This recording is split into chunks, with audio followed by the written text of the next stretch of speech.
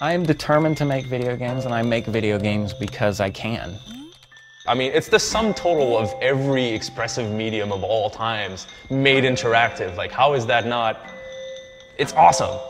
My whole career has been me trying to find new ways to communicate with people because I desperately want to communicate with people, but I don't want the messy interaction of having to make friends and talk to people because I probably don't like them.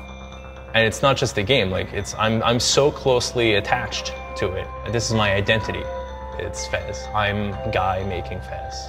You know, that's about it.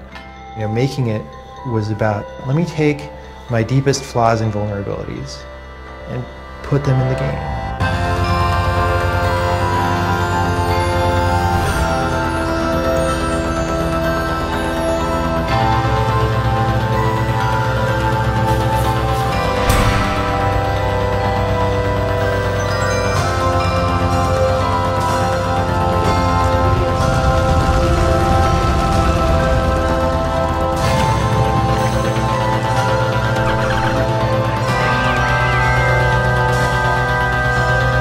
I'm on the line, me, like my name, my career.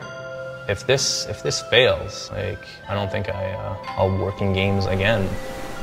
I'm like in a fucking concentration camp.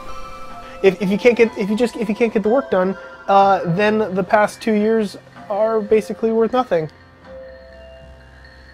No pressure. All you've been doing for 4 years is look at this, like this close, like. You can't see anything else. You don't even see the mistakes in it anymore.